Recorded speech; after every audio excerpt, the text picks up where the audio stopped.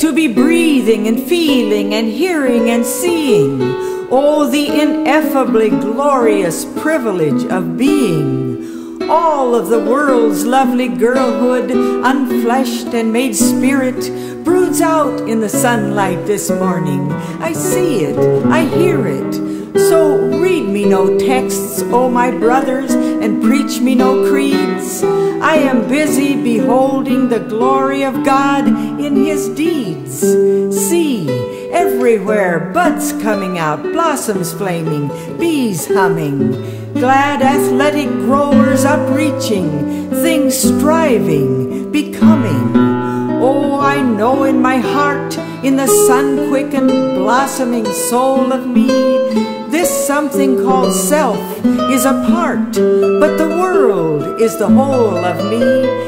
I am one with these growers, these singers, these earnest becomers, co-heirs of the summer to be and past eons of summers. I kneel not nor grovel, no prayer with my lips shall I fashion, close knit in the fabric of things, fused with one common passion to go on and become something greater. We growers are one, none more in the world than a bird, and none less than the sun, but all woven into the glad, indivisible scheme, God fashioning out in the finite a part of His dream.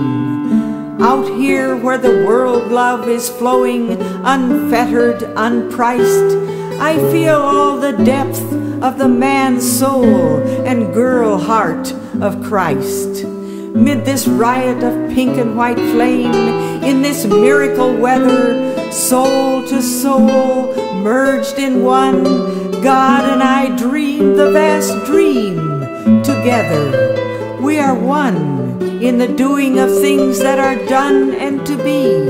I am part of my God as a raindrop is part of the sea. What?